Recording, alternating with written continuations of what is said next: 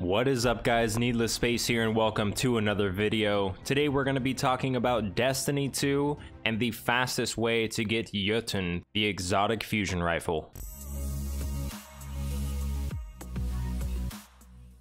Welcome to the channel where we do fast, efficient guides to get straight to the point. If you can appreciate that, please leave a like and subscribe to the channel. So getting Jotunn in Destiny 2 is actually much easier than it used to be. Since Shadowkeep was released, the quest has changed. So first off, we're going to head to 801, the Black Armory vendor in the tower. We're going to be picking up a quest from Ada, and the quest you want to grab is a Giant's Might. This is the one that's going to get us Jotunn. Now, a Giant's Might quest in Destiny 2 actually only has 2 steps, but you're still going to have to do some grinding. So the first one is kill Vex with fusion rifles.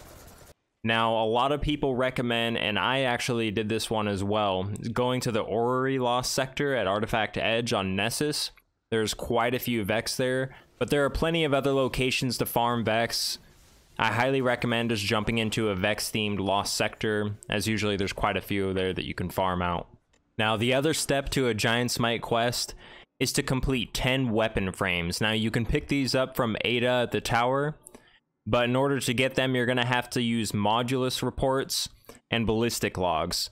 And to get these, you're going to have to complete bounties for Ada.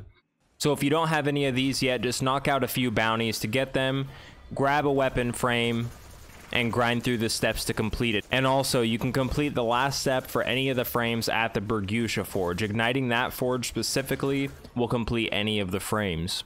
You can access these forges through the Destination tab on EDZ.